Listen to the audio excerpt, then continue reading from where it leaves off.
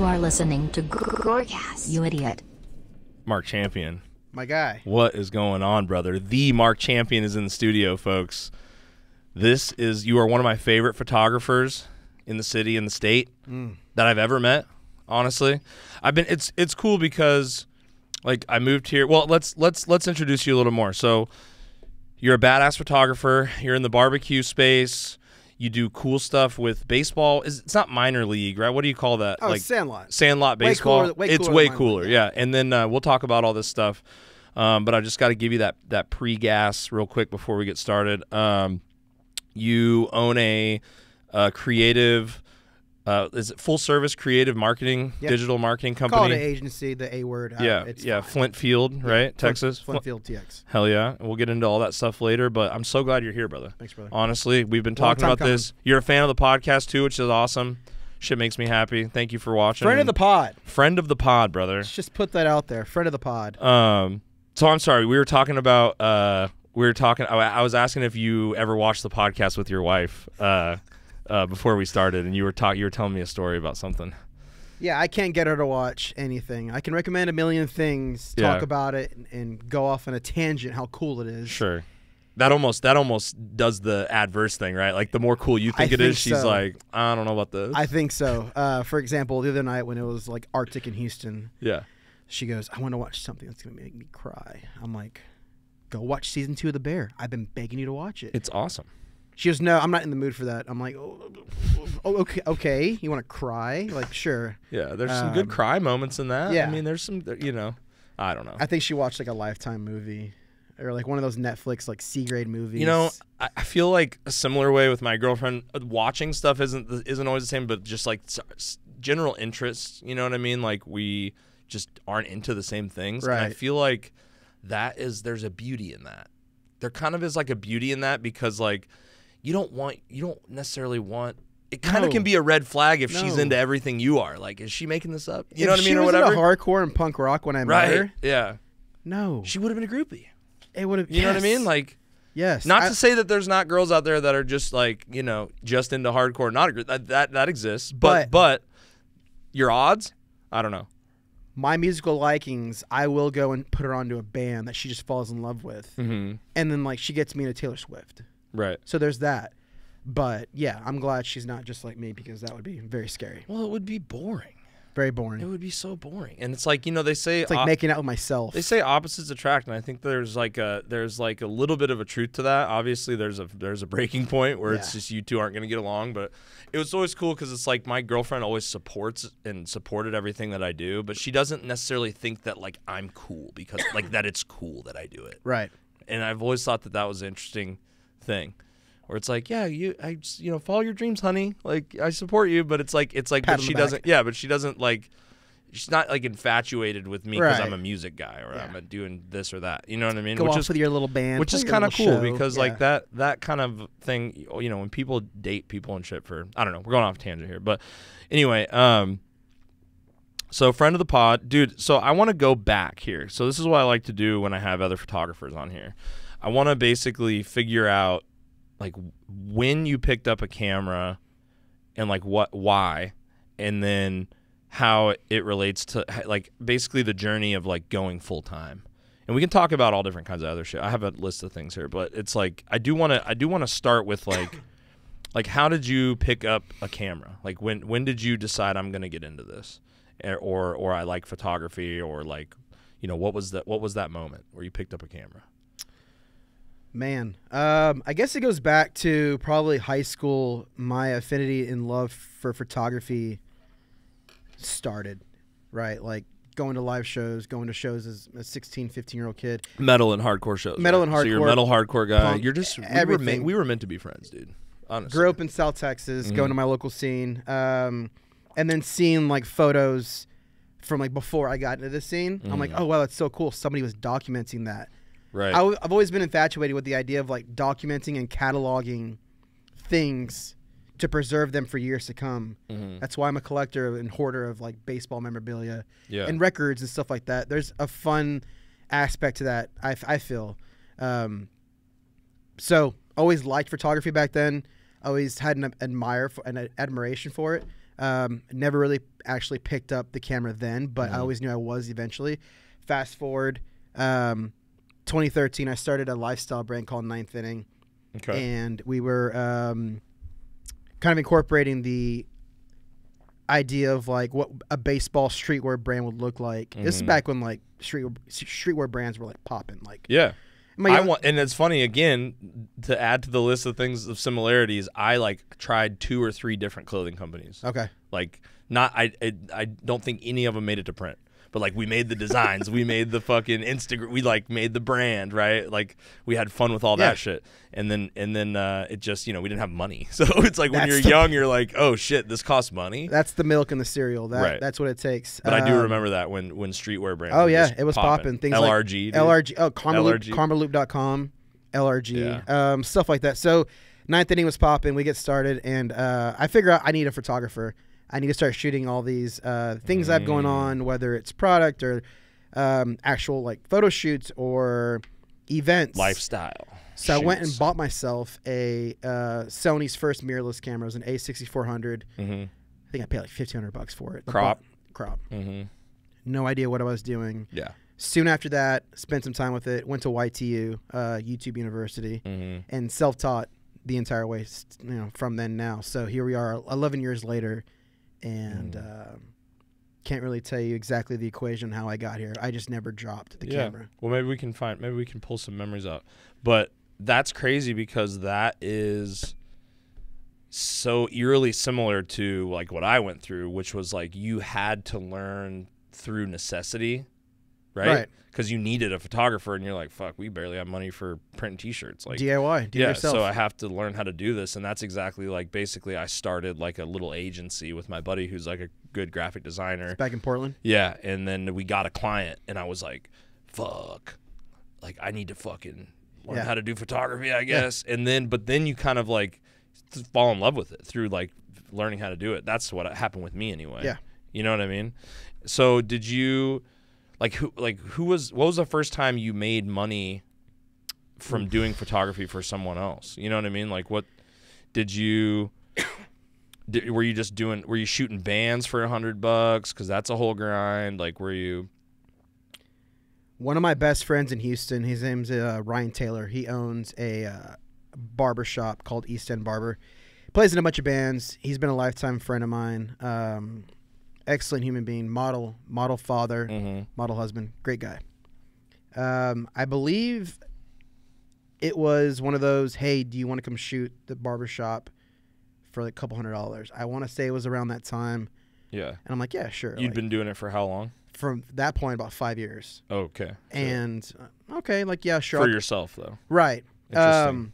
So you were your first client. I don't recall if that was my first paid gig. But that was Ryan and East End Barber was like my playground to learn my skill. To sharpen my craft as a photographer, I would have that place to go to on a monthly basis and shoot. Yeah. So if I needed to, and shoot people doing stuff, shoot lifestyle photography at a barbershop. It's kind of fun. It's kind of sick. It's very cool. Get behind the little jelly thing they keep the brushes in, and get some frames in. I'm talking like a horizontal shot of like razor flattened out. Like just let's go. Like product photography. You were macro shots, like skin to razor, like dude. You were approaching like a retail situation through like a product photography lens like almost, right? It's kind of because it's like. Some people take a picture of a barbershop, they take a picture of like the spinny thing, and they just take pictures of like a dude sitting in the chair. Yeah. But like if you approach it through like how can we get up on this thing? That's how I think about like everything. Yeah. Like when I see a piece of brisket, I'm like, how do we get up in this? I need to get inside the brisket? Yeah. I want the brisket to be a landscape. Yeah. You know what I mean? Yeah. Yeah. So that was like I said, I don't think that was my first paid gig, but that was the first one that stands out. About a year or two later, I think it was like during COVID, Bianca and I went to go vacation in Hico, Texas. And the Airbnb we were staying at had like these horses kind of like around the area. And I shot a photo of the horses one morning. Like sunrise, the fog was rolling in. The horse looked really beautiful. Just fucking it was juicy, creamy. It was beautiful. I put the photo online, and this girl from my hometown was like, hey, do you sell prints? And I'm like, no, I don't. Why do you ask? She's like, oh, I like that photo. If you can print it out at like this large scale size, I'll purchase it off you. I'm like, let's go. Word. Yeah. So at that point, that was my first time printing a photo at a large scale dimension, like a photo that wasn't of my kid. Yeah. My kids, at the time, I just had one. But printed out the photo, downtown Houston, brought it back home. Bianca and I looked at it, and I'm like, this feels like a turning point moment in my photography career. Yeah, seeing that work come to life like that. At that point was, okay, I can take this more serious now. Yeah. And from then on, it kind of just were you making money were you living off of your clothing brand at this point? No, good question. No, Ninth Inning ran from 2013 to 2018. I kind of paused and halted operation around the end of 2018. The margins for T-shirts is slim to none. You're not making rough. It's so rough, and when you're putting everything into it and you're spending a couple of grand on design, it's sad because, and I tell bands this and like comic people that need merch, like they're like, oh, I got this buddy that does. It's sad because you can't. It's like one of the few things where it's almost impossible to support local business when you're buying fucking T-shirts in bulk. You need the guy with like millions of dollars, $1 million company that has a giant warehouse that purchases hundreds of thousands of T-shirts so that they can give people the best price. Like that's what these big guys do. You have to go to fucking whatever.com that everyone goes to get your T-shirt. It's like it's so hard to get. Like you're basically going to spend way more money and fuck yourself out of making money if you like support your homie, and it sucks. Like it's just like that's where T-shirts are just kind of like you just kind of have to like get it as cheap as you can from the biggest company you can find. From a band perspective, I agree. Yeah, because you're not really a lifestyle brand, but more so a band with shirts that you want to put out. Yeah. And bring to the masses. Yeah. You might not be concerned so much with quality of shirt or maybe the print. That's you're like, different. dude, these shirts are going for $20. These kids don't care. Boom, this is for you. It's going to be cut up or it's going to exactly. shrink. Yeah, it's like couple washes. It's good to go. But yeah, I stopped doing Ninth Inning in 2018. People still ask for it to this day. I still see it on the street. I still see it out there. It's never too late for a comeback, baby. And it's in the works. Hell yeah! I'll say that it's in the works.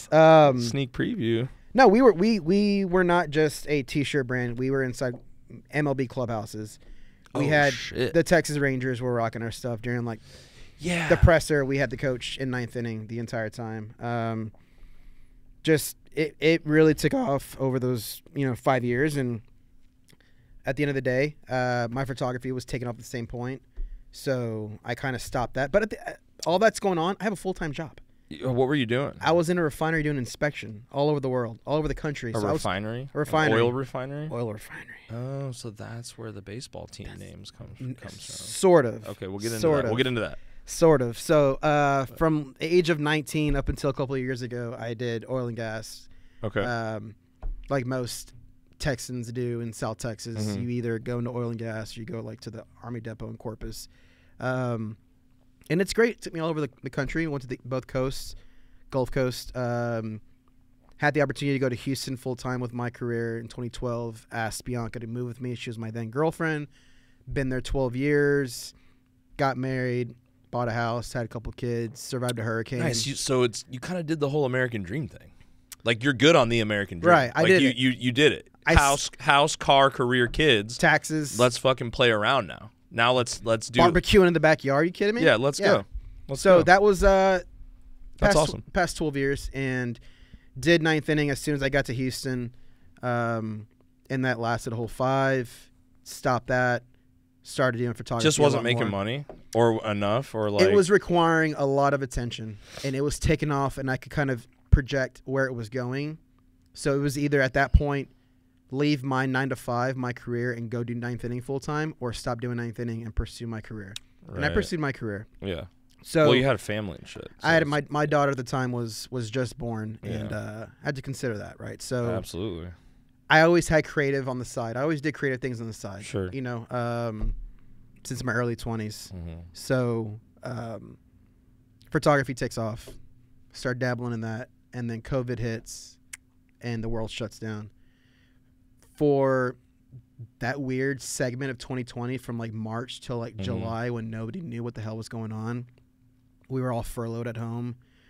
We would wash our groceries. We'd go to H-E-B, come back and like shit was crazy. Strip down, go take a shower, you know, like you just don't. We just didn't know. Nobody knew. Nobody was giving us real or right information. It's like nobody knew. It was all But we sat at the house. We became really good baristas. We made margaritas and we fell in love with ranch waters. We watched a lot of YouTube. Yeah. Watched a lot of like Yeti Presents, Scott Blue stuff, and so kind of got maybe a little inspo from that kind of stuff. From that down, a lot. In that downtime, you just kind of used it to soak up a lot of inspiration. inspo. I used a lot of COVID for me was walking around with my camera in Portland, desolate Portland, and I got a lot of chops from that, dude. And I lost a lot of weight too. Word. Because I was just walking around and like you're covered in sweat, but you don't notice because you're just having a blast with your boy, just shooting. Shout out James. I miss my homie, dude. You know, like everybody has that fucking photographer homie that's like, I don't know, if starts with you or you meet him along the way and like I don't know. He's like my photography soulmate. Like that's my homegirl Allie. Yeah, Allie. Yeah. She just moved to like Colorado. Yeah, he's still back in Oregon, and it's just like, dude, like half of my creative juice is like because he would just bring out. Is like, he the one that's moving here soon? No, but the guy that's moving here, shout out to Matthias. Matthias is going to move here on my birthday in 2 weeks. What a great friend. Best friend ever. He has been my best friend since we were in like 6th grade. And he got a camera when he was in 7th grade, Canon Rebel XT. Like most, and was taking pictures of indie rock bands in Portland when that was huge. The Shins and like these bands were coming up. And in middle school? In in 8th grade, I believe. Wow. He was published in like some like I don't know if it was Revolver or Vortex magazine, some like big local music magazine. So it's like this dude is like he was always the photographer kid, the photographer guy. Very sick flex, dude. He's a prodigy. So I'm basically his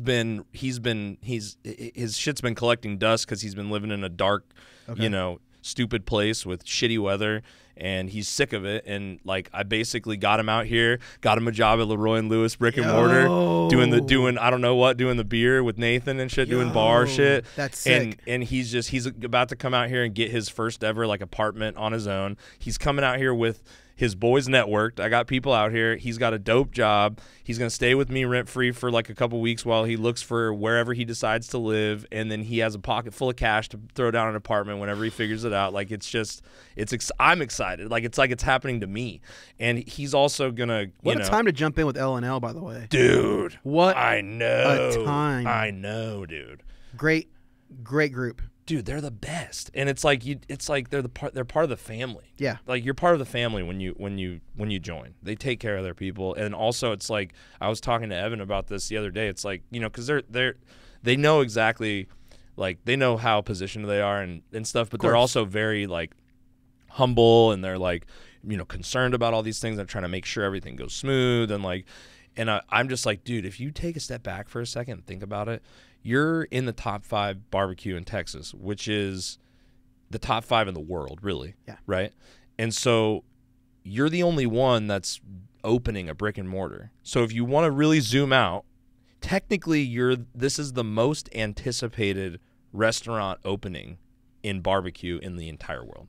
It's you know what I mean? Like it's one if not the like most anticipated barbecue brick and mortar restaurant that is opening. It's happening like in the next like month. They're trying to serve first meals on the 1st. Wow. They're pushing. It's like 2 weeks from now. Yeah. Wow. It's gonna be a fucking party. We just did like a staff party in there. I saw that. Yes. It was fun. Sawyer and Nathan hit me up last year and we're like, hey, can we get some Lone Star swag for the bar? I'm like, yeah, we got you. Yeah, whatever you need. Let us know. We got you. Yeah, but it looks like a damn university. Like it is. It looks so sick. It's gorgeous. It's going to be so sick. But yeah, anyway, so Matthias is coming down and it's going to be this like I'm excited because like I'm going to reignite his fire now. Cuz he basically like I was always right next to him our whole lives while he was taking pictures and being the photo guy. Never really had like an interest in it. Thought it was cool. We would sit there in his garage and look at photos, and then I owned a weed company for a while. Mm-hmm. I don't know if I told you about this or not. Yeah, I heard it on Kyle's episode. Yeah, so I owned a weed company for a while, and Matthias was going through, so he was like, I don't know, like I was like, I need photos and like we need to hang out more.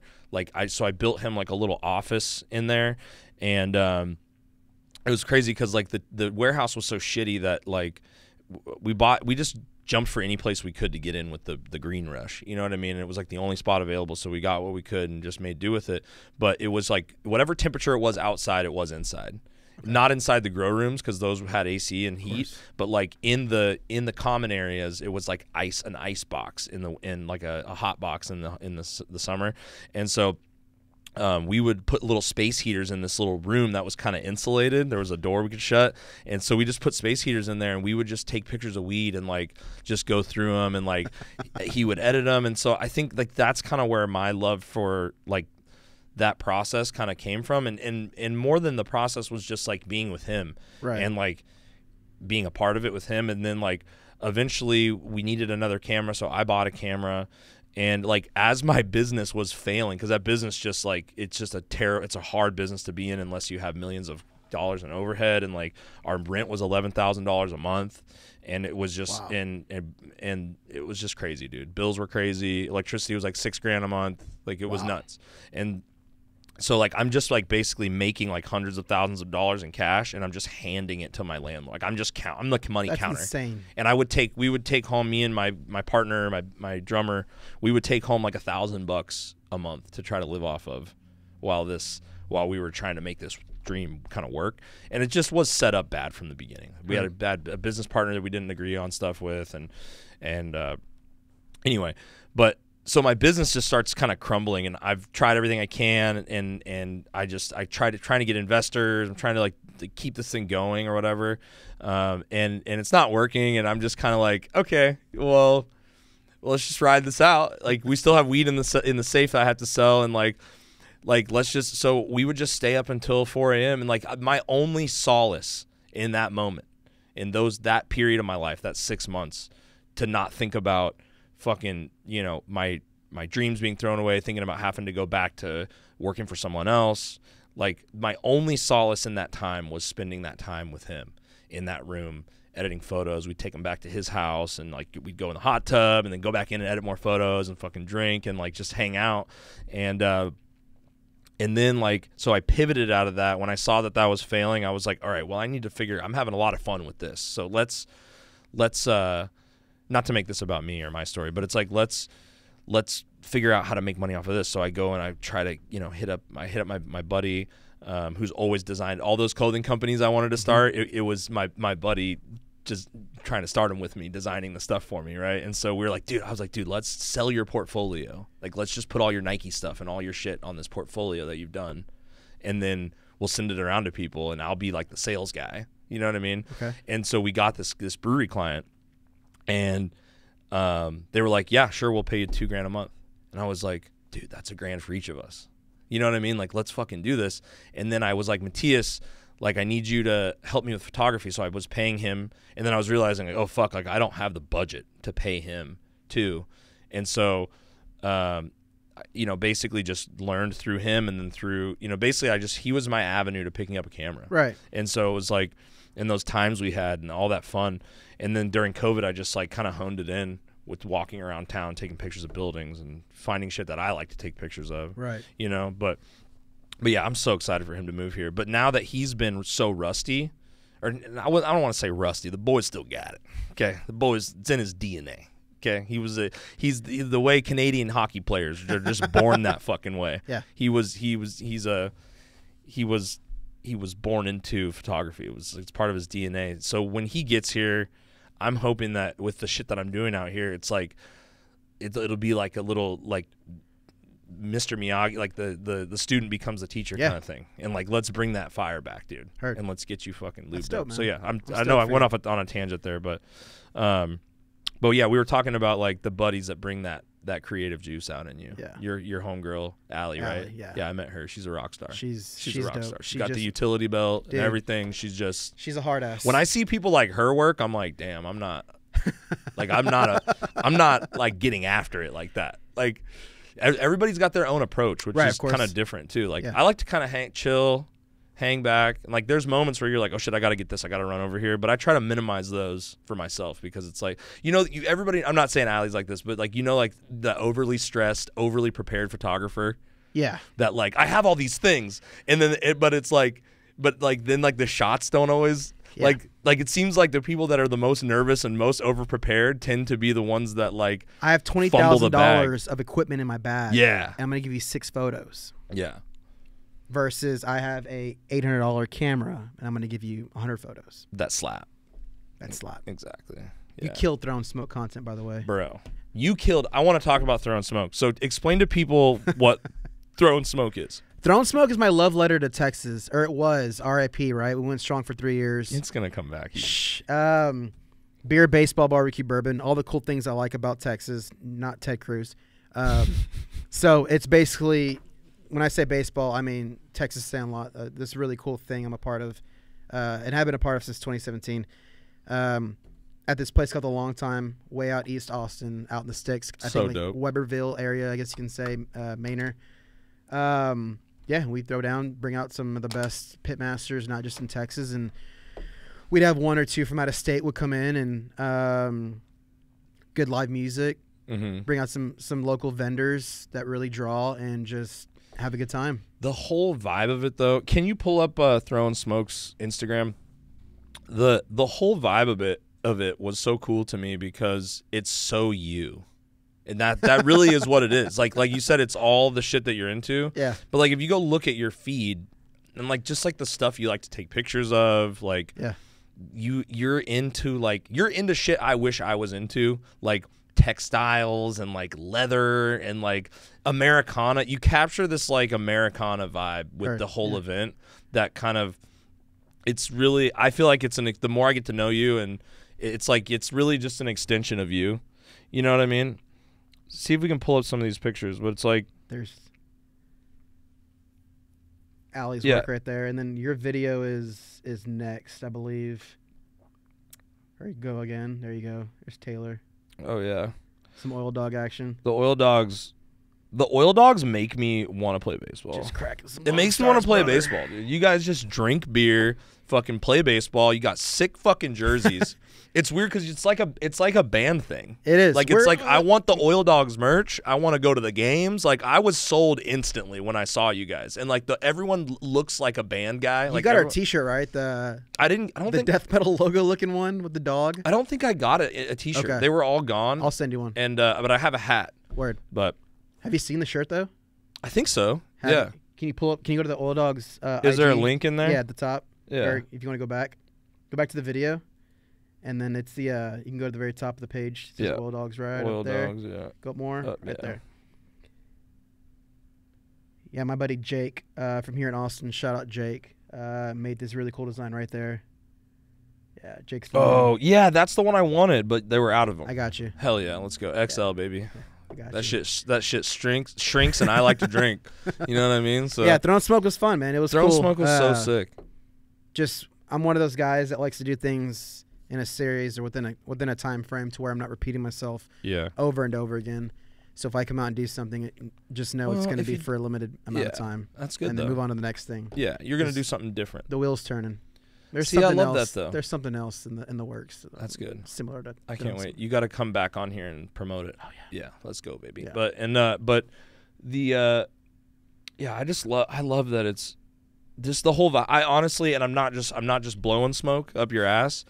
I think it's the most fun event that I've ever been to. Like, and I've been to a lot of that one and the Heritage Fire one but that's because it was at Star Hill Ranch and there was so much like everybody's cooking on open fire.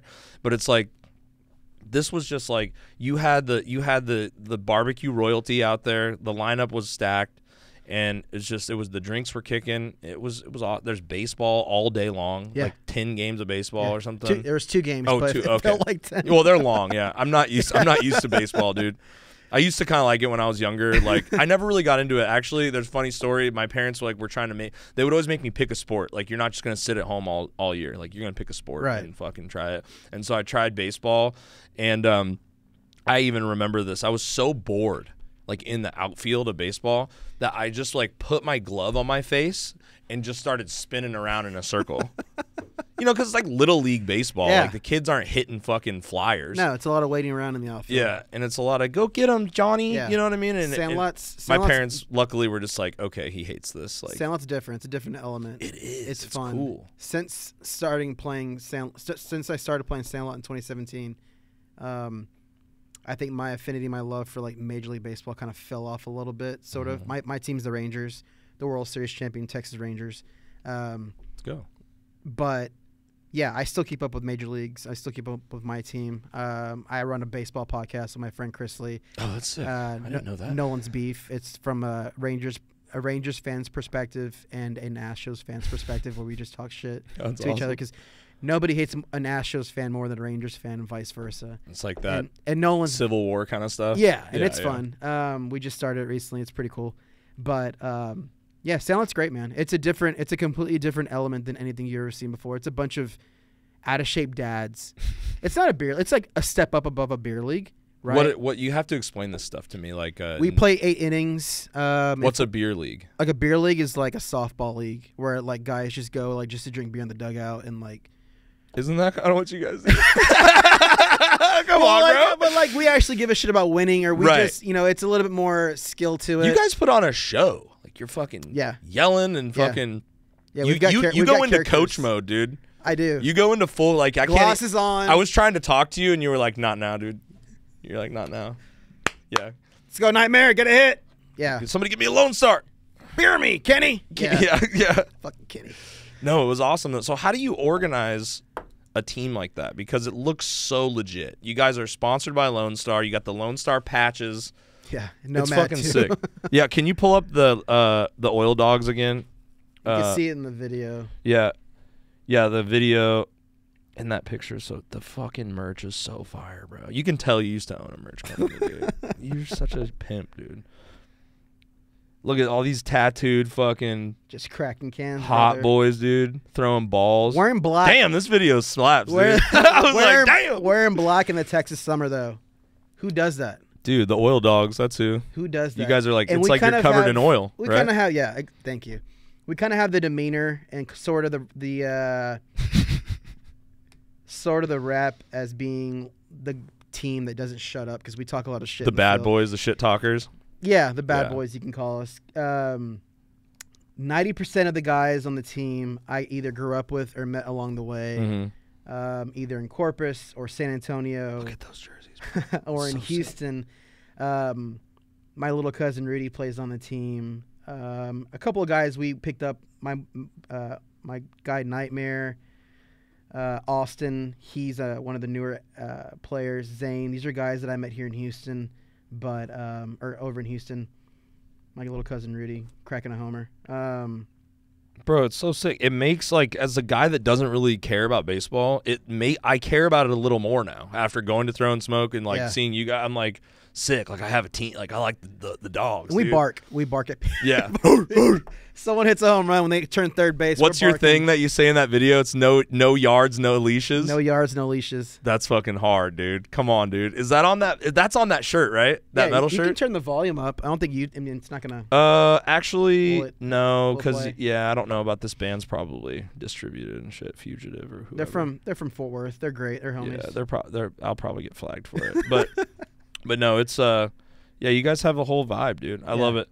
It's totally like you blended all those things together, which I love. Like, you love baseball, you love clothing, and you had a clothing brand. You love metal, and that's kind of what the team is. It's like it's this amalgamation, I think is the right word. I've been trying to use that word lately. Is that the right word? It's like an amalgamation of all these things together. Is that the right word? Yeah. Yes. But like, yeah, it's like it's just the shit that you are into, and you put it into this project, and it was just cool to see, like, because it went down better than, like, I'll say it because it's a big event and I feel like I can, like, it was more fun than like all 3 days of Hot Luck. I went to all 3 days. Oh, come on. No, I'm telling you, like, I know they had more fame, more clout chef wise, and it was more of a foodie event. You can turn this off, Tony. But like the vibe and the flow of it it was just like, this is awesome. It feels better than some of these corporate events that have this giant budget, and it's like I feel like it's something that people would say, you can't do that. Like, you can't do that, Mark Champion. Like, you can't pull that off. Oh, you want to have all this best barbecue, and you want to do baseball, and you want to have all these sponsors there, and you want to have you're just a guy, you're just a photographer guy. You can't do that. Throwing smoke was an idea I came up with sitting at the house during COVID. Dude, that was a crucial period for you. I looked over Bianca. I think we're probably like on a third ranch water on a Tuesday night. I'm like, hey, what do you think about that event where it's like, hey babe, I got an Sandlot baseball, like Texas barbecue, good music, and like maybe some bourbon. She goes, yeah. Sounds like a plan. Nice. Like, one day I'm going to do it. And you got to have a ride or die like that. She is. I love that. That's how Sarah is, she too. Is. And then the next year was the first Throwing Smoke, and it was huge. And, went 3 years strong. And you got to know when to go out on top, and maybe I'll bring it back in a couple years. That's pretty smart, dude. I want it to be one of those things where it lives in a moment of time. Yeah. And here in like 10 years, people are going to say, oh, remember that one baseball barbecue event? Yeah. Did you ever go to one of those? They're doing another one. They're coming back. Yeah, you got to. Because if you were to repeat yourself every year and go on to like year 12 or year 10, you lose your gumption, you lose your flair. Well, and you almost have to focus on like doing bigger, better, and that kind of can screw it up, right? Absolutely. If you're like, oh, we have fucking, Soulja Boy is here, like, like you're trying to get it could become a completely different version of like what it. I didn't want it to evolve into something that I didn't want it to be anymore. So people are always trying to push it with that. Let it live in a series. Let it live in its own place and time and move on. And if it feels right, 5 years, 6 years, 8 years down the line, sure, bring it back, but do it for the right reasons, right? Yeah. I guarantee by that time I'll be on to something new, something different, maybe another iteration of it. But it's always going to involve one of the elements that I'm into. Yeah. I love Texas barbecue and I love Sandlot in Texas.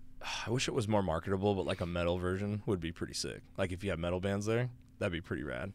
We won't talk about it. But I'm sorry. Maybe it's in the works. Maybe.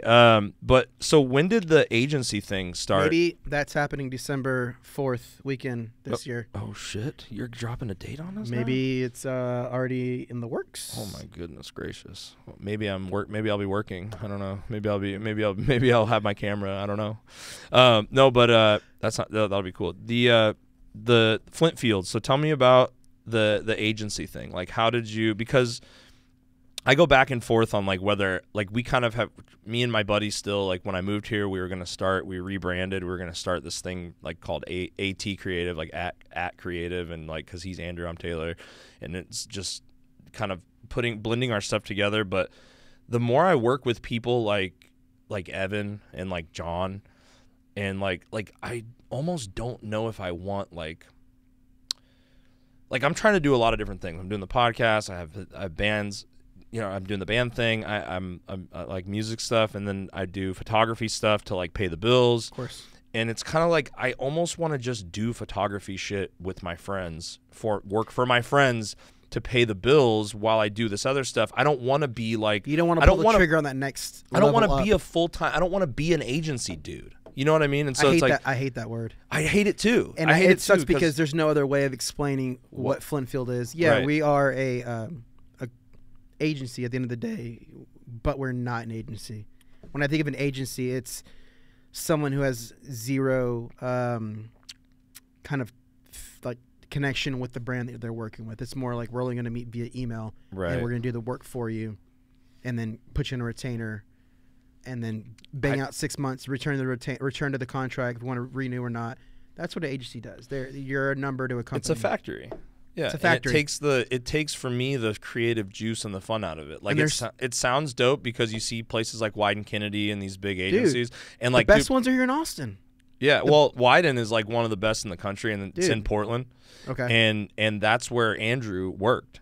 And he would tell me horror stories about how they treat the creatives at these agencies. Yeah, no thanks. And you've got basically a coked up like Instagram entrepreneur in bio dude that's a creative director driving around. He gets paid $300,000 plus a year, and he's driving around in a Ferrari doing blow all night and doesn't sleep and comes into the office and he goes, "We need this for Nike by fucking noon.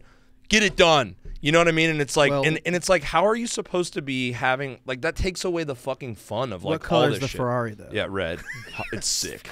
Damn it, yellow. No, but it's like, yeah, like the more I work with people that are like friends and family, and then like the relationship, like you were saying, that we have is so important, and I think integral to like the quality of the product at the end of the day, right, that I'm making. And so it's like, if I don't have that and I'm just like wiping bullets of sweat off make Nike hat, like let's say we got a Nike contract, that would be the worst thing that ever happened to me. You know what I mean? Like it would probably be great. It would be great money, great portfolio, whatever. And I would literally want to die for like 6 months, and we might fumble the bag. On the surface, initially, it's probably like, oh, holy shit, let's go. Yeah. But once you get into it and you go through all the red tape, you're probably regretting the decision. Right. So Flintfield started out August of 21.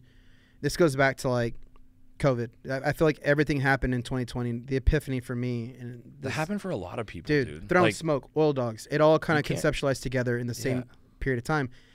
I was furloughed from my inspection job.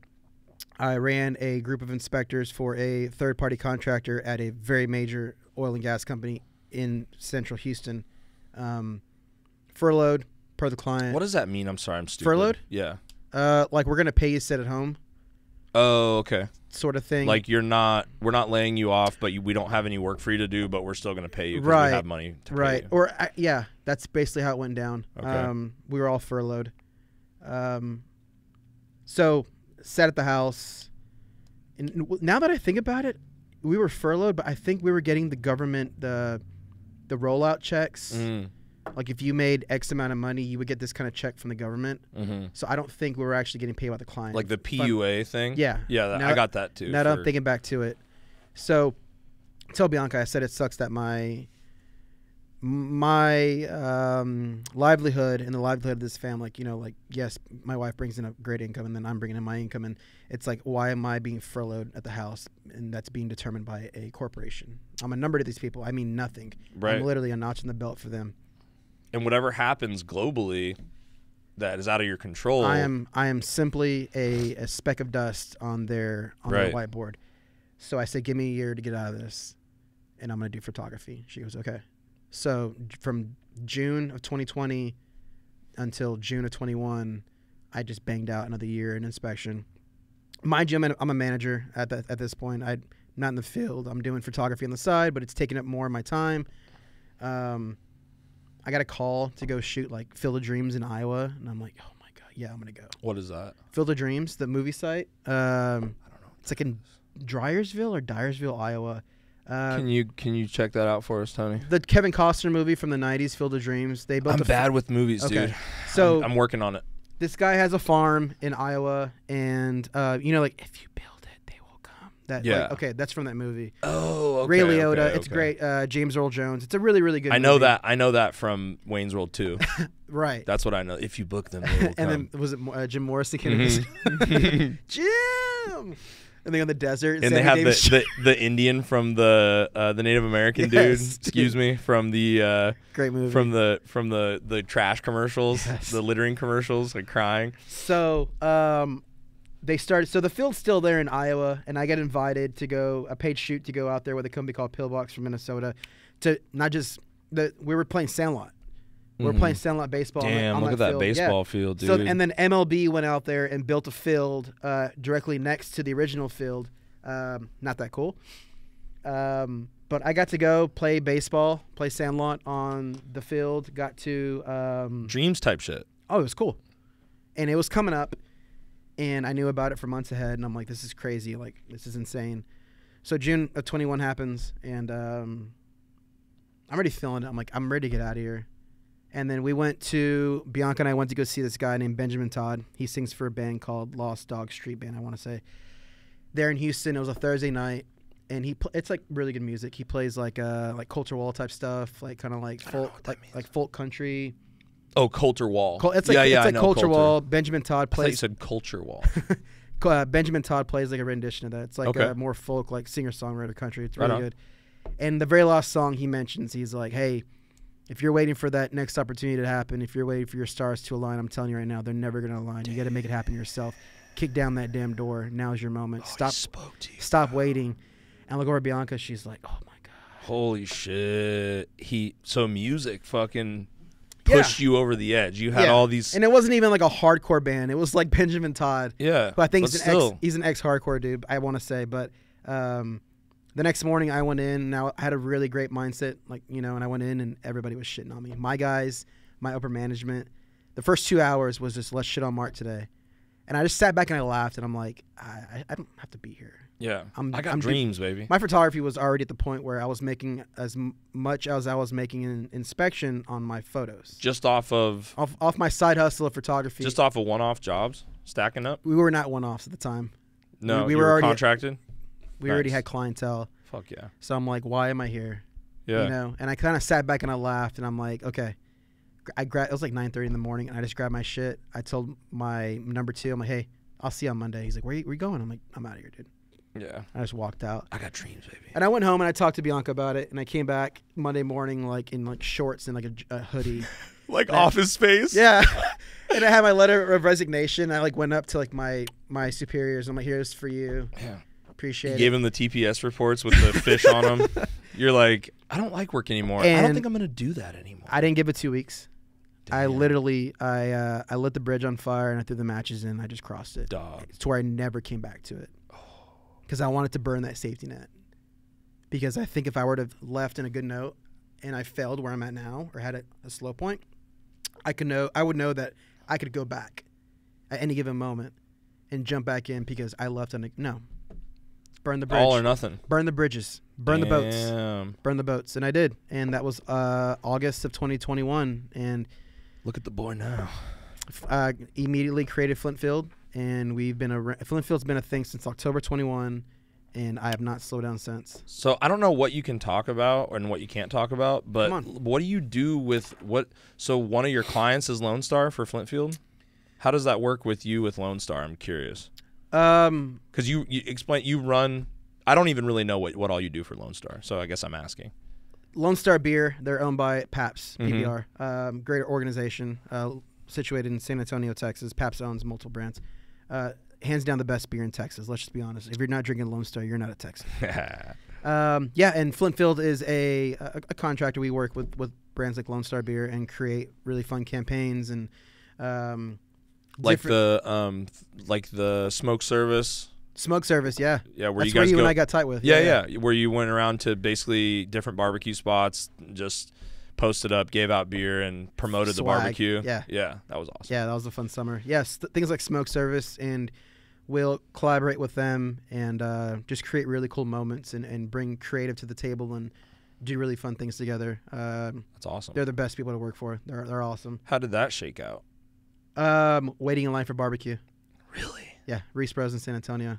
And the Lone Star marketing guy was there or something? One of them. One of them. Like 3 marketing guys ago, my homie Adam Love was in line in front of me. Dude. And it was me and Maris. Me and Maris left. My daughter Maris. I was like, hey, I think Bianca was doing like a girls' day that day or something like that. Or I think she was here in Austin visiting her 2 best friends. And I'm like, hey, baby, do you want to go get barbecue today? I didn't tell her where it was. She was, yeah, okay. She was young. She was like 2. Mm-hmm. And I gave her tablet in the back seat, and we drove from Houston to San Antonio.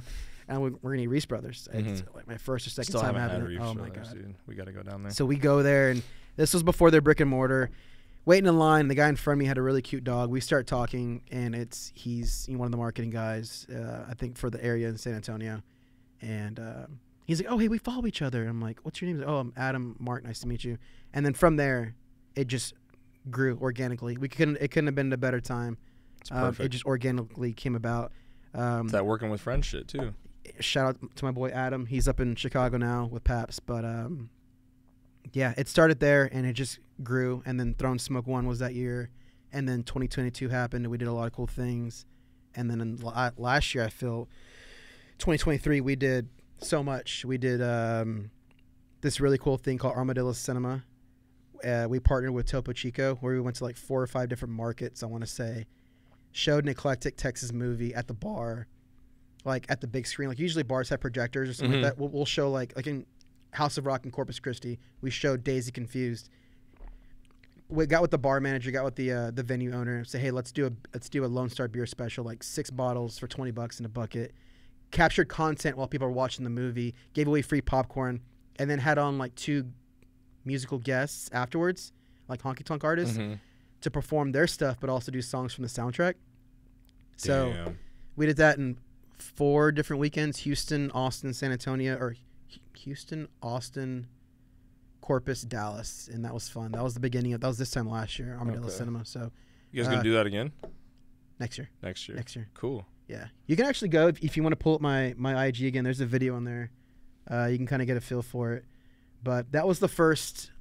This time last year, that was the first one that we really hit it off with in 2023, and then from there it just built, and we did so much. We did so many things last year around the brand, and that's just Lone Star. That's such a flex though, to work with Lone Star. Yeah, it's fun. It's great. And it just seems like they kind of like just acknowledge that your style meshes with the way they wanted to look too. It's just like it's cool that, dude, magic can happen in a barbecue. Oh, line. absolutely. You kidding me? Let's talk about barbecue for a kidding minute. me? Magic can happen in a barbecue line, dude. The people you meet through barbecue, it's like some of the best people ever. Yeah. Right. Go up right there. That little video. Armadillo Cinema. Yeah. Yeah. So we did all that, and then capture contest cinematic honky tonk experience as large as Texas. So the idea was to bring an in-person experience of like these really cool films from Texas. Like, was each one filmed where you were showing it? Okay, no. Okay. Like we did Friday Night Lights in Dallas. Okay. We did Daisy Confused down in Corpus. Urban Cowboy in Houston. Urban Cowboy was shot in Houston. We did it in Houston. And then we showed Varsity Blues in Austin. Topo Chico was also a brand partner too. It was really fun. It was great. Things like this is what we really kind of flourish in and had a great time doing. So, yeah, man. I love your whole vibe of your stuff that you make, dude. Like, it's cool when, like, I feel like I can. I don't know if it's like a self-awareness thing, but it's like it's okay to acknowledge that somebody else's work is fucking dope and makes you want to do your shit better. That's like, how I feel about you. That's totally fine, guys. I don't know That's how I feel who about needs to hear that, but like when you see somebody who's fucking crushing and you can go, God damn, that looks sick. I want to fucking grab my camera now. Like you, for example, something specific, you made me start thinking about editing warmer.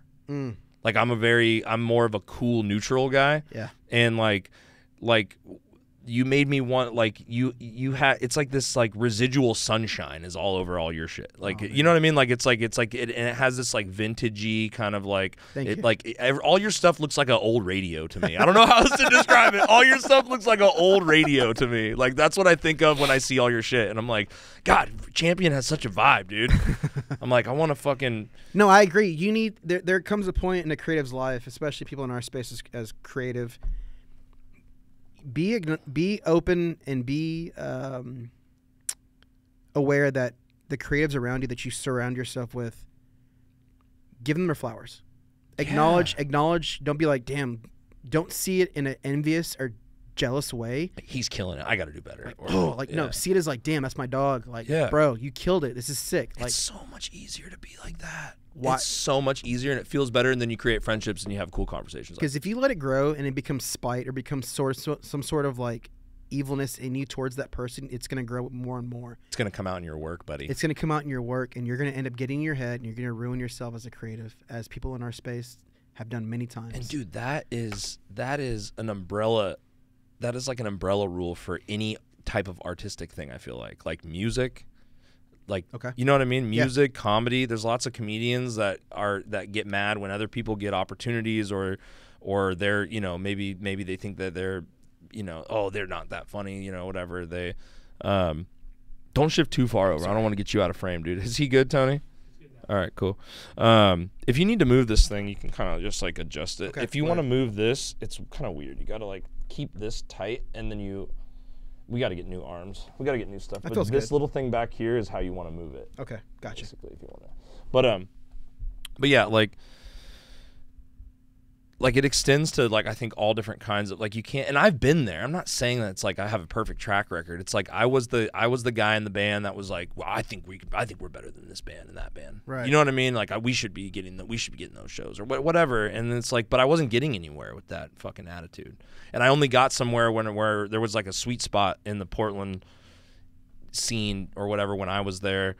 It was in like 2013 or something, where like it was just us and our boys, dude. Like 4, 5, 6 bands that we alternated with that were just, they were all bringing 50 to 100 people out. Like the shows were like, they felt like national tour dates at these local shows, and it's just because everybody was like, there was a sweet moment where nobody was mad at anybody's success. Nobody wanted anybody to fail. We were just kind of building each other up. I call it the Red Solo Cup era, because we were just, there's these pictures that are probably gone from the internet now, and we don't talk to half those people anymore.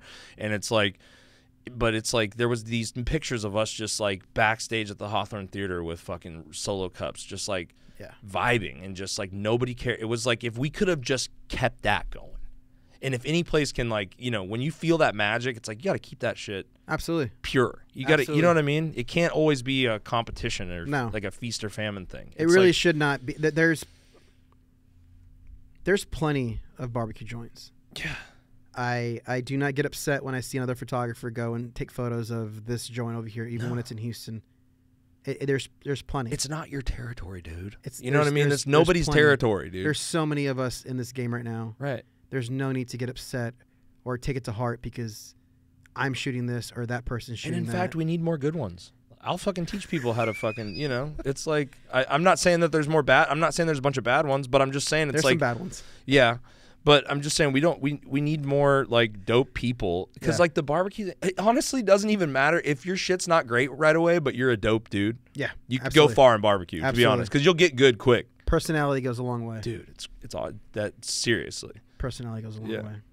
Yeah, you might meet somebody in a barbecue line. Who was your first barbecue? What was the first barbecue joint you tried when you moved here? First barbecue experience I had before I moved here or when I moved here, because I came down like in a 1.5-year span before I moved here. I came down like 7 times. Shit.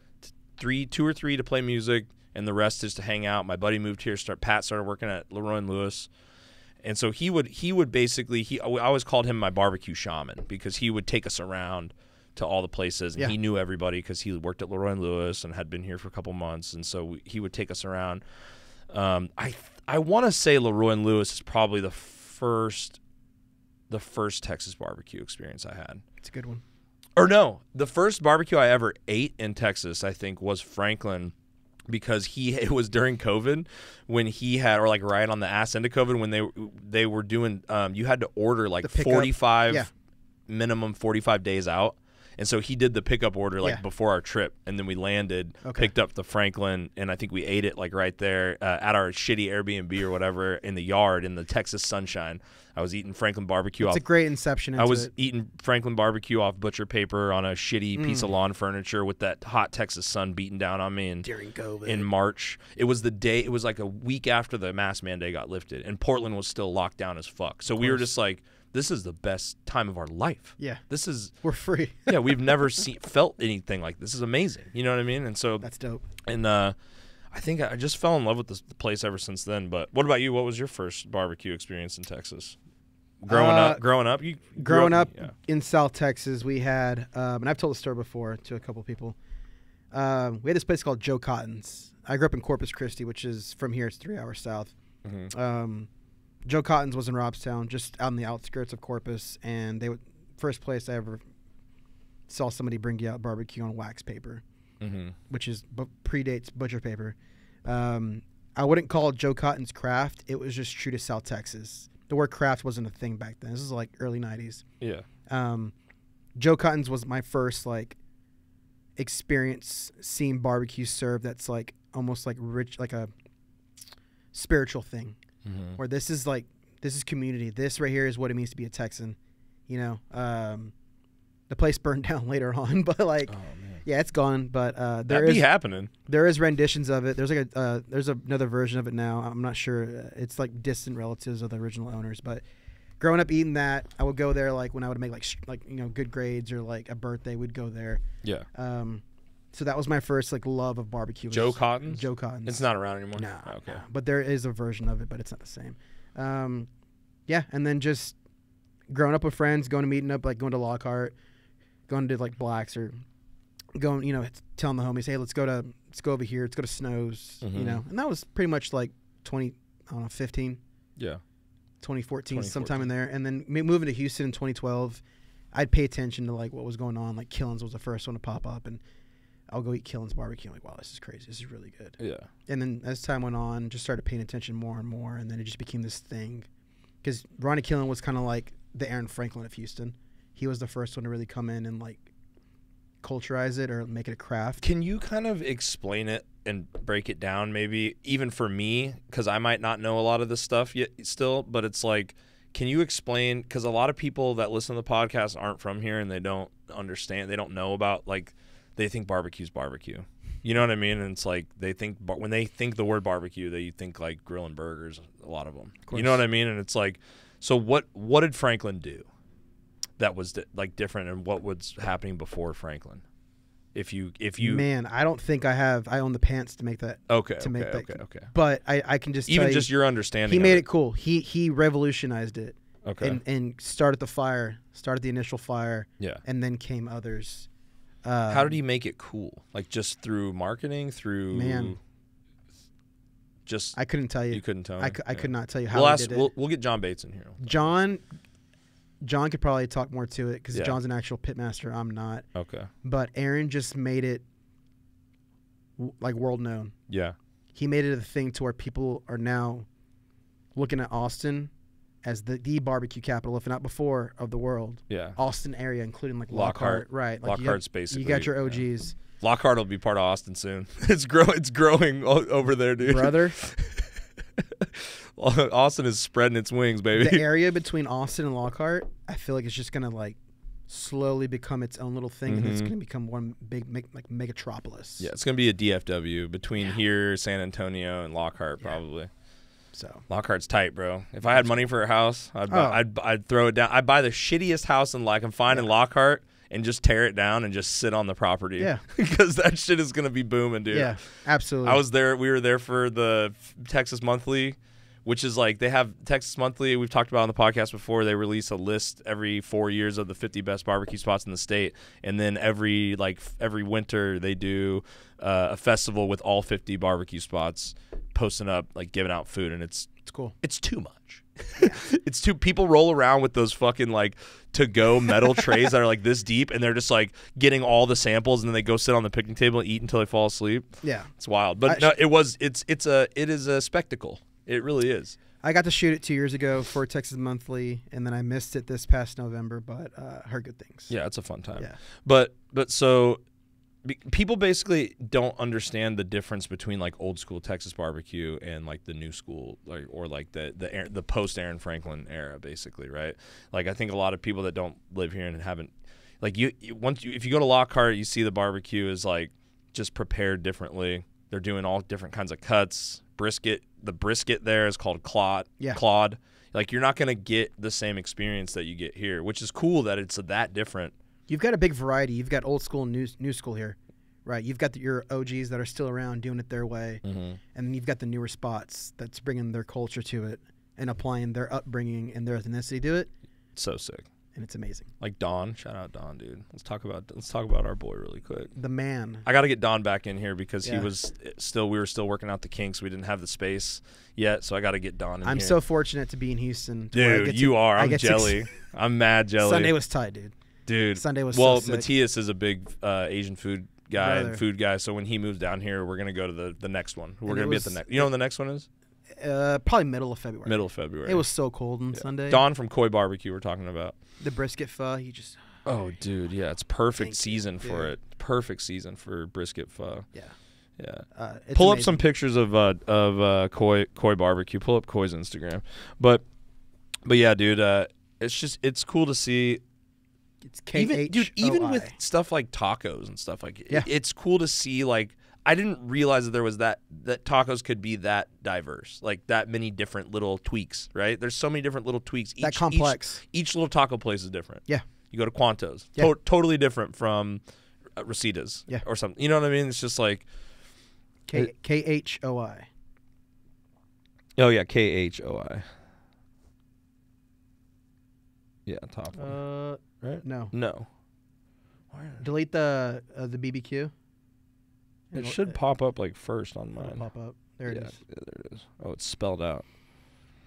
Yeah, so Don is a Texas native. No. right? Or is he from? He's Where from, is he from? He's from Vietnam. Oh, he's from Vietnam. I wasn't sure if he was born in Texas, No. but his family was from here. Yeah. So he moved here. Yeah, when he was a kid. When he was a kid, grew up in Houston. I believe so. Yeah, and I he's just like blending his family's Those are my photos, cooking, yeah. his family recipes with. That's amazing. That's a whole hog, like basically spring roll, right? Sort of, something like that, yeah. What's it called again? Don't get me lying. I can't say it. Okay. These little rolls. You were there, last summer when It's he was right there. serving them. Bon Quan. Yeah. Yeah. Those are crack. They're so good. He cooks that whole hog. Yeah. That's so crazy, dude. Yeah. Don is such a savage. I love Don. Yeah, it's great. He crushes, dude. Shout out to Don Wayne. He's the coolest dude too. He is. Shout out to all the Koi team. Shout out to just all the cool barbecue TJ. guys, dude. Oh man, yeah, the Koi team is so cool. Yeah. TJ, yeah, dude, I love all those guys. So much fun. Every time we go down there, it's fun. I told him I was doing the podcast the other day. Don? No, TJ. Oh, TJ? He's like, Mark, how would you describe Taylor's podcast? I'm like, it's like a dollar store Joe Rogan. Yeah, dude. That's the best explanation I think I've ever heard. That's a compliment. I'll take it. I'm like, yeah. Yeah, dude. We're just going for Dollar Tree Rogan. That's not a lot to ask for. Let's dude. go. That's not a lot to ask for. Yeah. No. So you were in like hardcore bands and shit too? Never played in a band. You never played in a band. Never played You just in a have band. a love. You just had the love of the game. Just started going to shows at 14, 15 years old with my friends and supported my local scene, bought merch from all the bands, touring bands. You're that guy. I'm that dude. You're that dude. I would go off as a kid. I'd,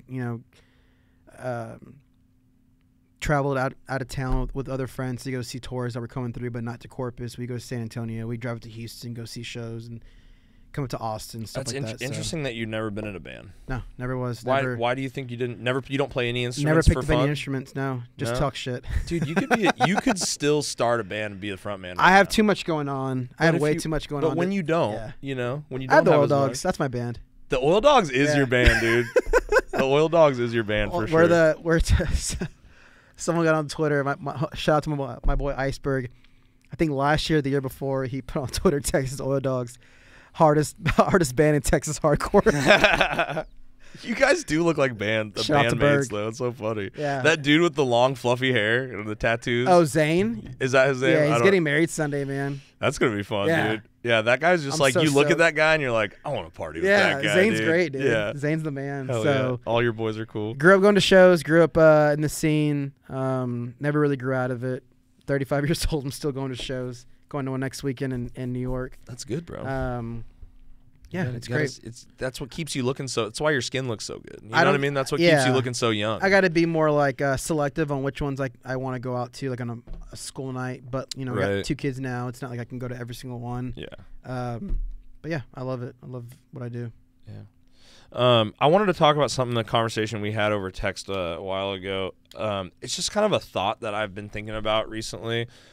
Was like with creatives and stuff, going kind of back to the agency conversation of like, trying to working, people, whether you want to work with these like big Nike clients or work with your friend clients that like are going to really pull out your creative sauce and just make for a more enjoyable time, working for these people. It's like, I was thinking about it recently and I'm like, man, I've got, these clients are dope that I have. And it's like, I have a good portfolio now. Right. But it's like, I was thinking, it's like the clients don't really make your portfolio like you do. Like, I don't know if you remember me talking to you about this, but it's like, it's kind of like a bit like a perspective change a little bit, but in like putting the power kind of back in our hands a little bit. Like, it's not just about who you're shooting for. You know what I mean? Like because I feel like a lot of people, like, they just want to get that client. They want to get that client so they can put it on their portfolio. And it's like, but it's about what you do with that opportunity. Of course. Like, if the client gives you the opportunity, and it's not to say that that doesn't matter because it's huge, but it's like it's still on us to like make that a portfolio piece. Absolutely. You know what I mean? A lot of creatives in our space, especially, just want that tag. They're worried about and crave and focus on the tag on the post as opposed to the actual content of the post. Pictures look like shit. Video, not so great. because all you cared about was the post and the tag. And the fact that you were doing it for them. You know what I mean? It's not even, at this point, it's never about just the client. It's about, at the end of the day, the content. And let me give you an example. A dirt moving company from down the street says, hey, Flintfield, we want to do a video on our company. We're fresh. We're 4 months old. We don't have any marketing on our website. What do you guys do? We move dirt. We move dirt. We go and we put dirt on new properties so they can build and whatever. Something simple as a dirt moving company. How can you as a creative go in there and figure out how to make this dirt moving company look sexy on your phone, on your website? Mm-hmm. So it's my job to come in there and create content for that company. Doesn't matter who that brand is. I'm going to give it my 100%. So would I treat this company any different than I would this well-known brand over here? No. Yeah. They're getting the same treatment. So when it comes to sharing that content, the focus has to be there and not so much on the tag itself. Yeah. In this day and age, we're always wanting to post and tag and catch that clout to the next level, but you're missing the focus on the actual content itself. Yeah. Do you know what I'm saying?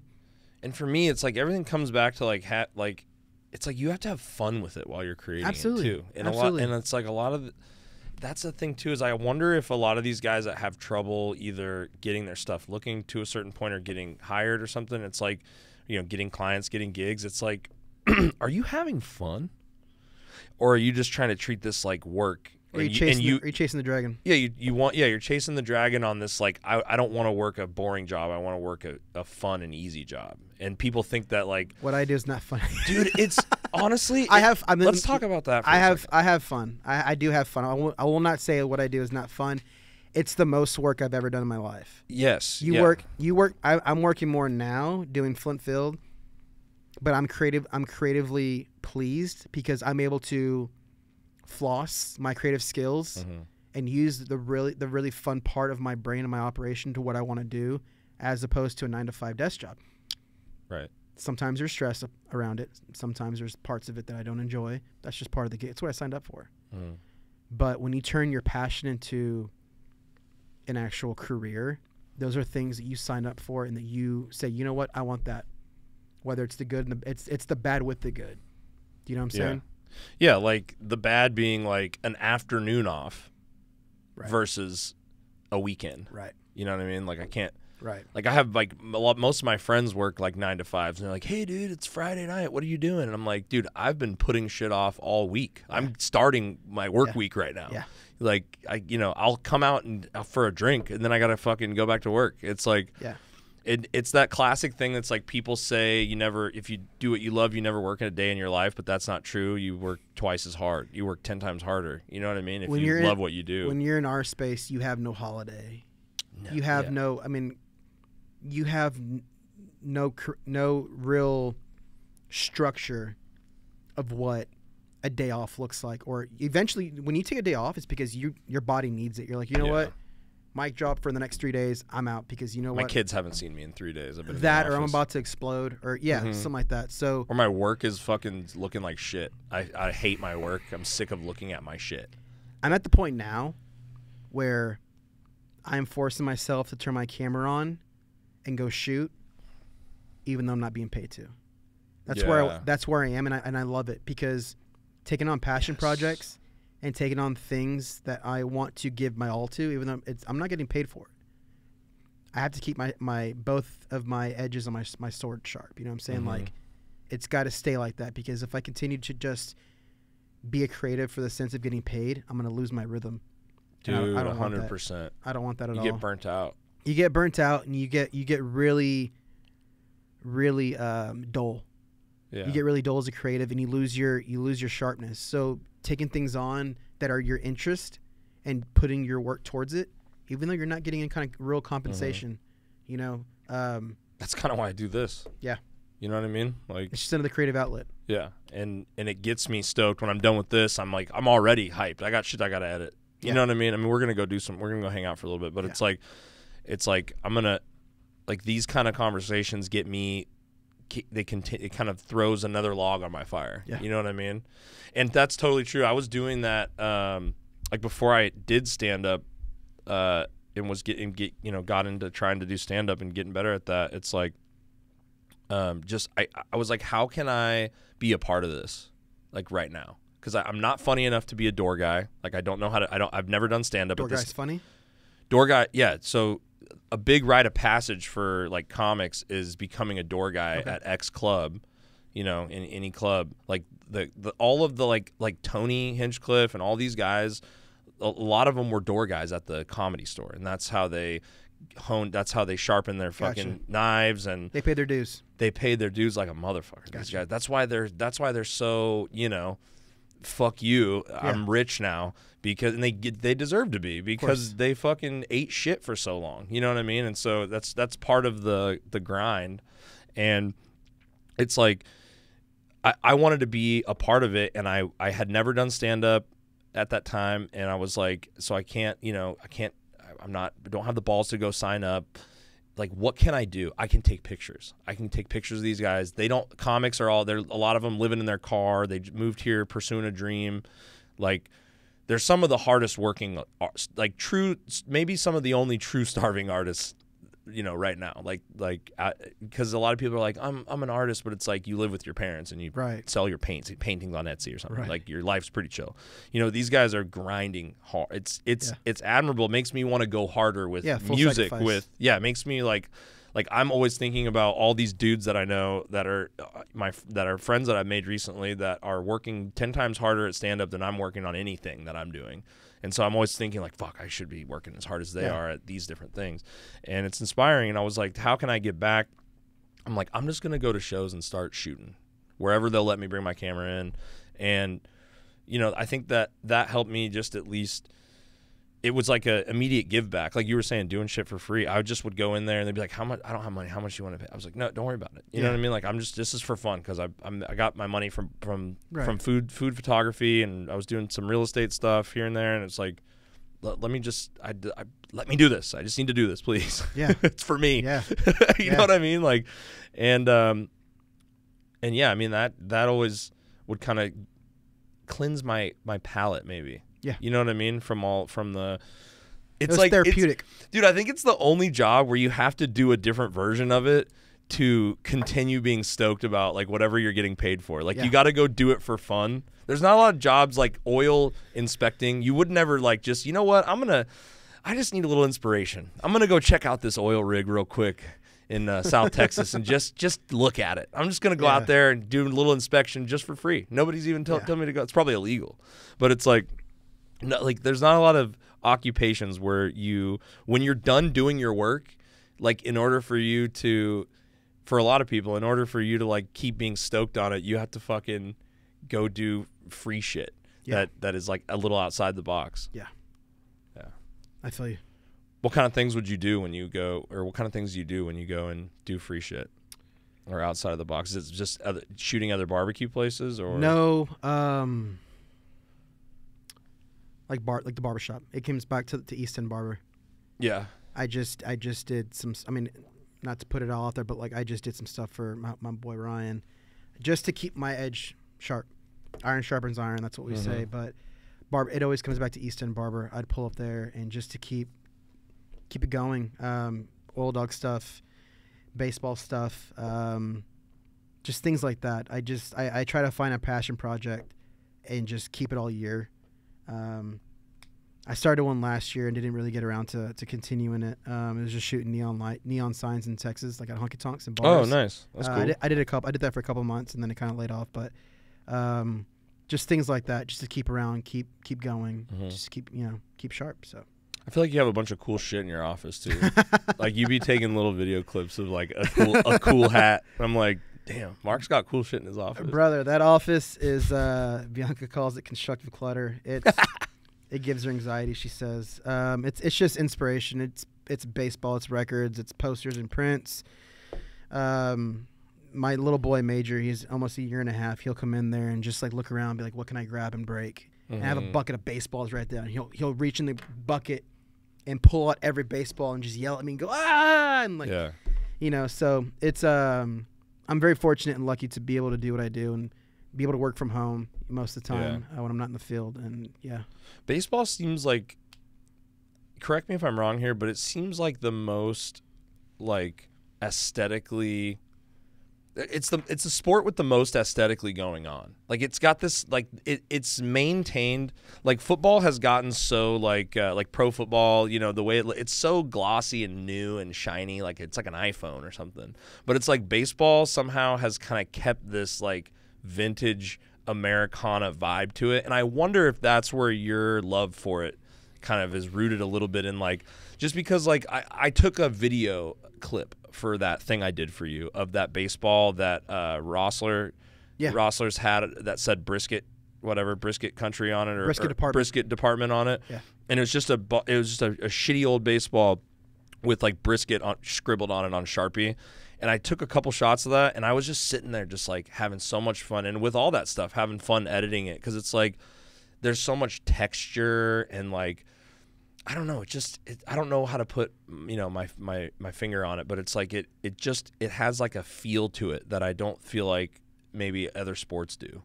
Like something that you could pull creative inspiration from. Right. Like if you're supposed to pull creative inspiration from football, you kind of have to go back to like when they weren't wearing pads and they had the single face guard thing, and like that's when football had like tech. I'm not a sports guy, so I can say you know what I mean. I'm not a sports guy. I'm not a sports guy. Hey. Okay? I can say what I want about sports. I'm not a sports guy. Capicola. But it's like, if you go back into the history of football, you see some of that stuff, but somehow it seems like baseball, between the wood and like the sand, it's a thinking man sport. Yeah, it really is. It's a thinking man sport, and I guess growing up playing baseball, being infatuated with like guys like Ken Griffey Jr. and Nolan Ryan and Ivan Rodriguez and these star athletes, that love and that admiration and affection for baseballs, it lived in me from a young age till I was in high school. Played in high school, and then started ninth inning. My love for baseball shined through ninth inning. Stopped doing that, started playing, or actually when I was still doing ninth inning, I was playing Sandlot already, and then Oil Dogs came, and then Throwing Smoke came, and then the next thing will come. So my love for baseball has always been through something, some sort of outlet. It's always been there, and it's always going to be there. My daughter's name is Maris, after Roger Maris, the famous Yankee. My son's name's Major. Major leagues, baby. Major. Are you trying to get them into baseball? If they want to, okay. Cool. And they root for the Rangers, of course, because they're my children. But we have two wiener dogs: Ken Griffey Wiener, after Ken Griffey Jr., and then Yogi Barca. Damn. So you're really about it. We're engulfed in it. It's in your DNA. It's who we are. It's what people know me as. So that's cool though, to take like. Yeah. It's literally like the theme of everything is just like. And I love this because I feel like I'm doing something similar in my own way by doing all these things I'm doing and like bringing them together. We're gonna do the next little tour run we're gonna do. I want to bring a comic with me. Sick. And just shake it up, because I want people to go, you're not supposed to do that. You're not allowed to do that. Nobody does that. Break the mold. It's only 3 bands that sound the same on every tour. Yeah. That's how it should be. And it's like, no, Why not? I'm gonna troll you guys. You know what I mean? For 20 minutes before I go on stage. Yeah. And just see how it works. And you know what? I did a little festival thing here when I had the 10 bands on the committee. People loved it. Yeah. They loved it. So ballroom. Yeah, at Come and Take It. Yeah, Come and Take It. That's right. Ballroom would be sick though. Ballroom's tight. But Come and Take It's that's my long time or whatever. Okay. Wait, it's called The Long Time? The Long Time, yeah. So are they the ones opening the bar next to my house? What's the bar called? The Long Time. No. Yeah. That might be a conflict of interest. I don't know. Possibly. I don't think so. I just talked to the owner, Jack, not long ago, and they're opening up a Long Time South in Lockhart. Oh, but like it's a baseball thing. It's another Long Time, but it's in Lockhart, which is pretty cool. I don't know. Maybe. Possibly. Who knows? Yeah, it's a great place to be at. If you've never been, it's so sick. 5404 North. Even if you don't like baseball or care about baseball, just go and get a drink and watch the game and hang out. Great sponsors they have there. Great beverages. Still Austin is there. They'll bring out Schultz to do hot dogs and do concessions, dude. And like, there's usually somebody really good on the stage playing music. Catch a buzz, smoke a little bit, hang out, watch baseball. Like it's awesome. It's a great place to be at. My first time going there, I'm like, holy shit. Yeah. This is wild. I blogged about it like on Ninth Innings. blog at the time. I was like, let me tell you about this place called The Long Time. Yeah. So yeah, man. Dope. It feels like it shouldn't like we shouldn't be allowed to have it there. It's like it feels like a DIY thing that like if they found out they would shut it down. It doesn't feel like Austin. No, it feels like you're out of the city. It feels like you're in like a small town. Yeah. It's cool as fuck. It's sick. A long time. So I'm actually kind of curious too. Like, you're so good at connecting people. I feel like so I haven't read a lot of books, but clearly I'm not very smart. No, but one of the books I've read in the last couple of years is that Tipping Point book by Malcolm Gladwell, and he talks about that there's like 3 different kinds of people. There's like the maven and the scholar and the connector, right? And like the maven is somebody who, or the scholar is someone who like thinks that knowledge is earned, and they like want people to jump through the same hoops they had to earn it. The maven is somebody who's like your buddy that knows. I think this is something they said in the book. I haven't read it in a while, but the maven is somebody who like, it's like your buddy that knows how to save money on everything. And he's like, dude, no, you got to do it this way because it's how you save. So he's like down to share the information. And then the connector is just a person that like brings people together. Yeah. That's like, you guys do this really well. You guys do this really well. Like, we should get you guys together to do stuff, and that's what they get off on. And it's like some people can be a combination of both, but people are generally never all 3. No. Right? Or they can be a combination of 2, but generally they're never all 3. And so I feel like you and I are definitely the connector type. I'm a connector type person. I love bringing people together and just like, what if we throw this gas on this, or this match on this gasoline, right? And it's like when you're just like, oh yeah, we just got Lone Star together with Topo Chico. It's like, you do that a lot. That's a big part of what you do, I feel like.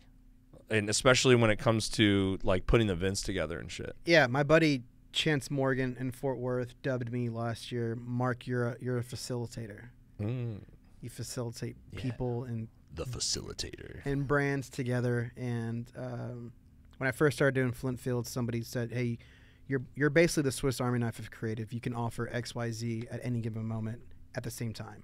So I think being the glue amongst people and brands, or brands and their audience, is how it started, and then it ended up being brand to brand, and then it kind of evolved from there. So if a brand comes to me and says, we want to do an event to celebrate this release or bring this to market, we want to do these kinds of in-person experiences, how can we elevate that?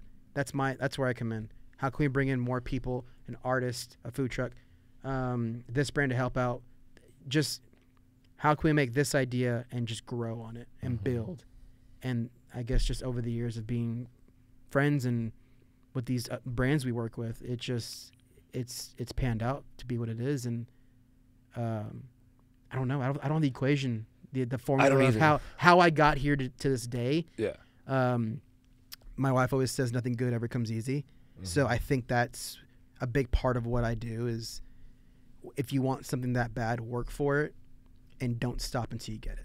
Do you think people just don't ask for shit enough, and they don't reach out enough? Because I feel like there's some, I know like Gary V type people. They always say like they always say this. So I'm not the first person to say this, but it's like it's about the ask, dude. Yeah, I haven't ever gotten anything I didn't like ask for, and sometimes demand. Yeah, like in demand it because I knew that it was like right for not only for me but for like other people. Like, I want to do this fucking barbecue festival thing. Like, I'm going to do this.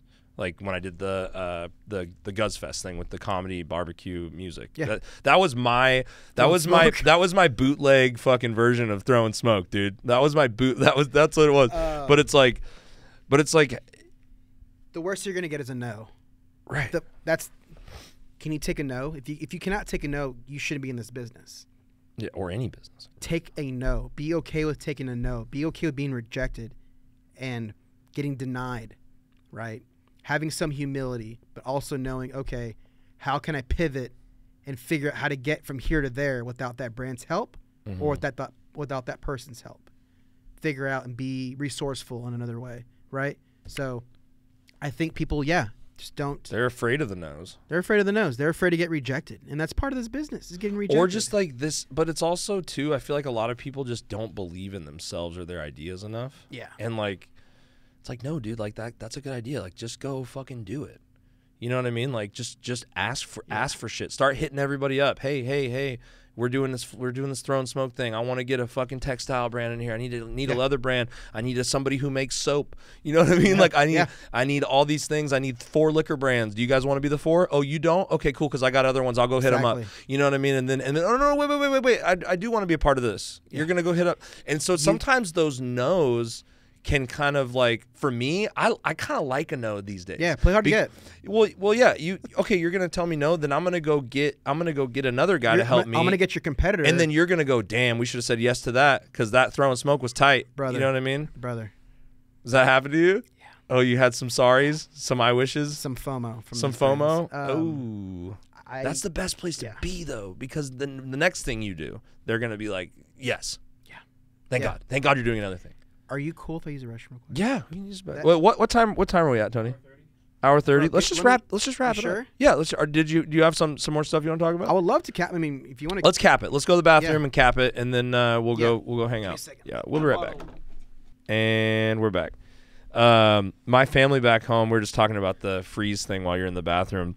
It's so funny. My family back home. I know Texas had the big bad freeze, and it was really horrible and scarred everybody, but. And like, I know it's like serious. People have died and shit. It's not cool, not funny. But people in Portland kind of freak out about the snow too. But we I was talking to my buddy the other day. We don't even like get snow anymore. It's like it just rains and then freezes. It'll snow once and we'll get 3 inches of snow, and then it'll rain, freeze, rain, freeze, rain, freeze. And so they have like 4 inches of solid ice, like a hockey rink on all the streets right now.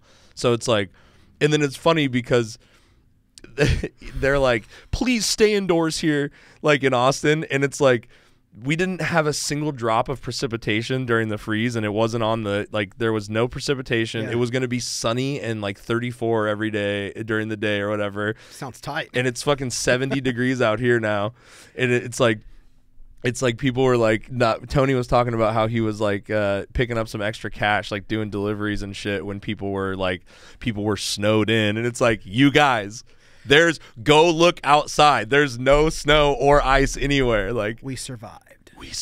Yeah. The snowstorm 2024, we survived. But yeah, dude, before we go, you did want to spill some tea on your favorite barbecue spots. Do you still want to do that? Oh, man. Do you want to talk about your favorite barbecue spots right now?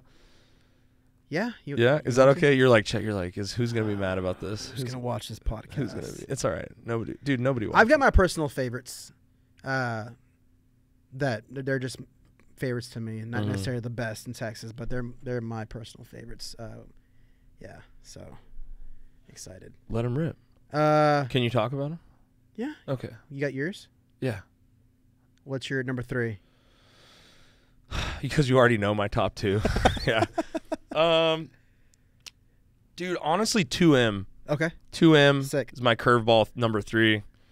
2M and then Leroy's and Interstellar are just tied for top 2. And I'm biased, but I also, like, every time I eat there, like, I should be sick of the food now. Right. But they keep making small tweaks, and they keep, like, it's like new every time I have it. Like, I just took some guys to Interstellar a couple weeks ago, and that was the first time in maybe 6 months that I sat down and enjoyed a tray, and it wasn't like cold after I shot it. You know what I mean? And it's just, the boy knows what he's doing. Those folk, the crew knows what they're doing. John hires the best people. Yeah. Everyone there is fucking John's amazing. John's a fellow Same with Corpus boy like me. Leroy's been testing fucking hot sweet nothings to give to people, just hot sweet little fresh little menu items for the brick and mortar. Just like, shout out Clayton, shout out Cole. Oh yeah, dude, those are my dogs. I'm trying to get Cole in here. I'm trying to get Cole to become a stand-up comedian. Cole is the funniest person. You ever got it? Cole is like, I have to get him to just get on the mic and riff because he's so funny when he's drunk off of like 15 Lone Star Reds. Yeah. Dude, we did that Leroy and Lewis boat party, and he was just like, the minute we left, he was cracking up. I helped supply that for Lone Star. Oh, did you? Yeah, thank you. Everybody was hammered. Didn't he end up in a Yeti? Yeah, he ended up in a Yeti Shout cooler. out Cole Parkman. Cole Parkman, dude. Arguably the coolest, funniest guy in Texas barbecue. Yeah, it's awesome. He's I really love that guy. He's so important. He's very important. He's so important to the fabric of Central Texas barbecue. He's from Houston too. Oh, is it? Yeah, he is. That's right. Yeah, he's from Houston. But yeah, 2M was awesome. 2M's great. It's just a little different. They do these delicious like pickles, pickled assortment. I had nopales for the first time there, and they were weird, but they were good. Like, did you get the carne asada? I think so. Their pulled pork has that salsa verde on top. Yeah, I need to go back because it's been since before I moved here. Like I need to go try out their new spot. They have a new spot? Blue Lacy in Castroville. I don't know what that is. Oh, burnt bean is so good. I don't think I can pick top 3, dude. Burnt bean's great. I don't think I can pick a top 3, I don't dude. have. It's hard. Like, if I had to be honest. It's just like, what are some of your favorites is like the only conversation you can have. When I say top 3, I mean like these are the places that I've been to over and over and over again. And they're just, to me, consistent, but also, you know, just easy to get in and out. Or I'm tight with them or whatever. I love Butter's Barbecue. I've never had that. Down in South Texas. Where is that? It is in. I think I've seen it. It's in Sinton, Texas, which is outside of Corpus. Andrew Soto. I grew up eating his dad's food. Started his own barbecue joint not long ago. And then number 2 is probably going to definitely be Koi. Like, oh yeah, hard to put him at number 1. Dude, I'm just kidding. It's like he's not even here, and it's like we should save it for his podcast to gas him up. But yeah. But like, what dude has ever created such a buzz, cooked for Bobby Flay on Food Network and destroyed, and hasn't even opened a restaurant yet? He's still in pop-up R&D phase. Once a month. Just like, it's so when that thing opens, when that thing fucking opens, dude. It is so good. And it's just it's like Houston doesn't have zoning laws, so you can just stick anything you want, any business you want, in a fucking middle of a neighborhood. His space is badass. His space is in the middle of backyard. of like a real Houston neighborhood. Yeah. You know what I mean? Yeah. It's just gonna be, the whole place is gonna smell like post oak, whole hog, yeah. And like Vietnamese spices and shit. It's everything they've His fed parents me. are incredible. Yeah. They brought us banh mi's from the fucking Vietnamese market, and we're telling us. Bro, he made I can't really say what he made on Sunday, but he made a new thing. Yeah, it's very good. Dude, I'm so excited. It's very, very good. I'm so excited. I'm gonna come down in February. Oh, Koi. Number 1, Reese Brothers, San Antonio. Reese? Okay, Reese I have to go to Reese Brothers. We got to go to Reese Brothers, dude. Have you been there? No. Okay. He's from San Antonio. Yeah, they're right there outside the Alamo Dome. I've heard nothing but good things about them. Pull up on Nick and Elliot and Gabo and Monty. They're great dudes. Reese Bros number 1. Reese Bros number 1, baby. Yeah. Really? Excellent. What's do they have a claim to fame like the peach tea burn-ins? Oh, or man. are they just kind of doing the Holy Trinity just like well? They take a classic like South Texas kind of Hispanic influence deep into like a Tex-Mex barbecue sort of realm with their flavors and their presentation. They do a torta. They do like 3 or 4 different kinds of torta, but they do some tortas that are outstanding. They do okra beans. Can't even explain how good it is. Damn. What the hell is an okra? Oh, it's like okra in beans. Right, but it's fire. It is fire. Poblano mac. Oh, fire. Whoa. Just whoa. But their briskets off the chain. Their ribs are insane. I'm over here gassing them up. You're making me hungry right now. To all my other fellow barbecue friends in all over Texas, I do appreciate, and I like all you guys. This is just my personal favorites. That's everybody's got their pick. Don't hate your boy. And those picks will rotate. Everybody kind of gets their chance being somebody's favorite out here. Yeah. You know, that's how it is. But let's start talking about our favorites. Why not? You're giving your friends flowers, right? Right. You're giving these people flowers. That goes back to what we were talking about. Don't be afraid of talking. If your feelings are hurt because somebody's mentioning their favorites, it's not a hate or diss to you. It's just just their favorites, right? So like.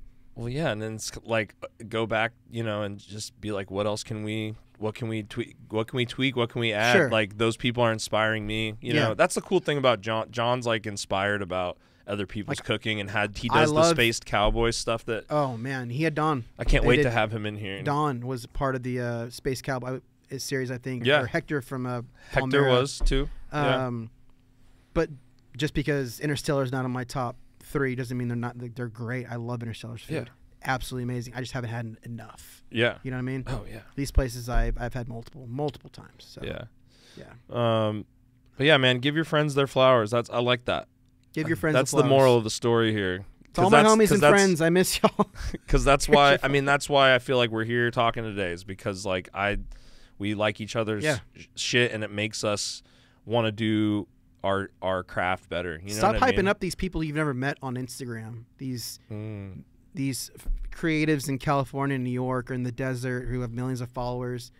Peter McKinnon does not need your likes or your praises. Start praising your homies. I don't even know if he edits his own photos anymore. Like they're all photos of him. You know what I mean? And I mean, don't get me wrong. We owe it all to Pete. Pete walks so we can run, dude. I've got his V&D filters in the bag. I know he's the Aaron Franklin of photography for us. He made photography cool to younger people. What I'm saying is, like people gas up these big.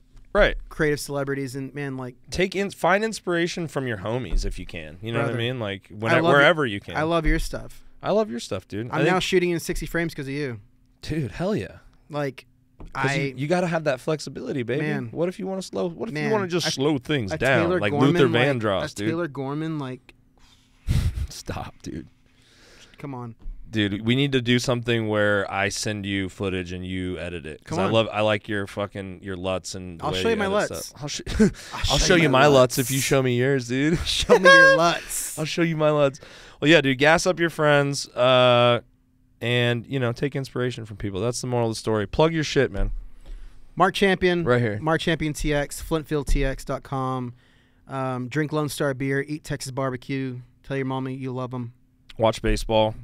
Go Rangers. Go Rangers. Hi, Bianca. Hi, Maris. Hi, Major. Love you guys. Thanks for coming on, brother. Love you, dog. Let's go eat. Let's go eat, dude. Run that outro.